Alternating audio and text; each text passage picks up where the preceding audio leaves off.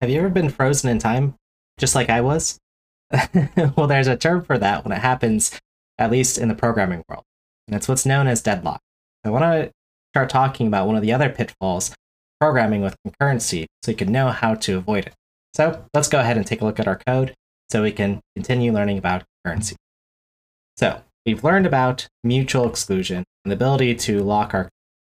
And we used this previously to solve a problem where we wanted to create a critical section, that is to have a lock and unlock pair, make sure that only one thread at a time could access a particular shared value among multiple threads. Now, what would happen though if I commented out this unlock?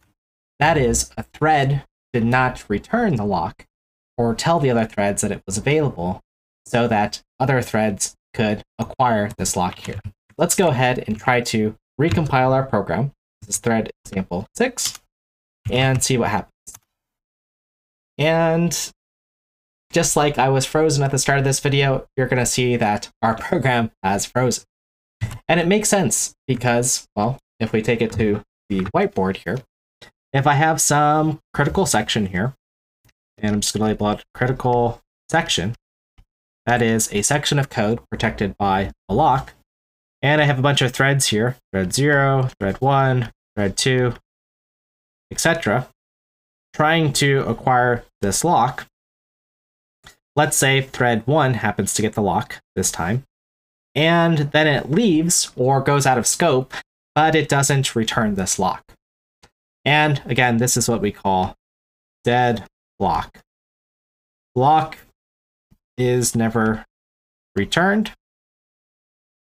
And a more formal definition of this is that none of our threads are able to make progress because they're blocked or not able to acquire a resource.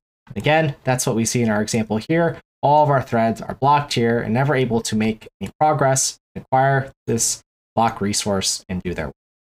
Okay, so how can we fix this? Well, the issue is actually that there are better primitives. And I want to show you other ways in which we can forget to retrieve a lock a little bit more subtly. So in our code, we can always make sure to lock and unlock in pairs like this, and we can sort of do a look or maybe build some static analysis tools, but things can be a little bit more subtle. So let me modify this code a little bit, and I'm going to put things in a try catch block. So I'll try to update our shared value here. And let's say that some programmer does this because, you know, it's a good idea to try here. And they have a try catch here.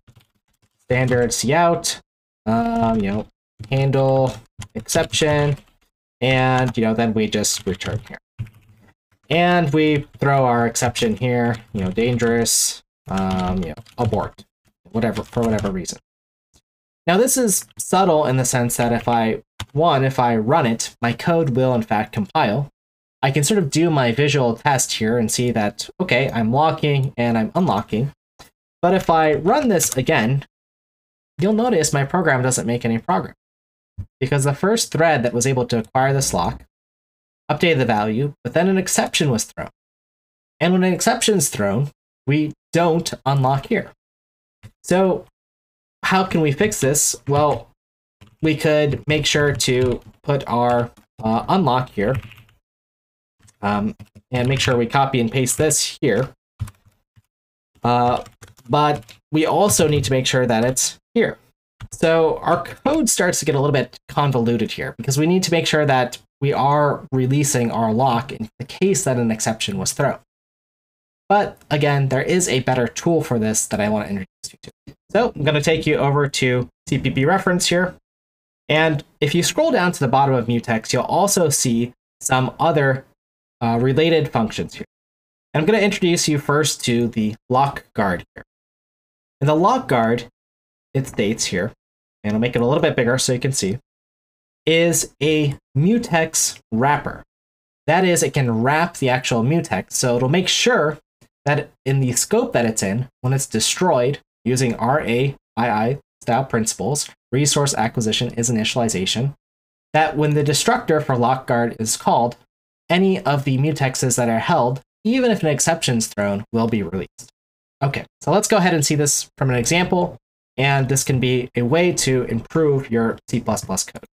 Okay, so what I want to do here is instead of just calling my lock and unlock, what I'm going to do here is create lock guard.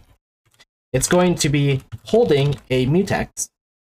And when I create the lock guard, it's the mutex, the particular mutex that it's holding is glock. Okay, that's our mutex up here. So we're creating this lock guard or instantiated or otherwise thinking about giving ownership of this lock glock. Okay, now what you'll notice is I'm going to get rid of my lock here. I'm going to get rid of my unlock here. I'm going to get rid of my unlock here.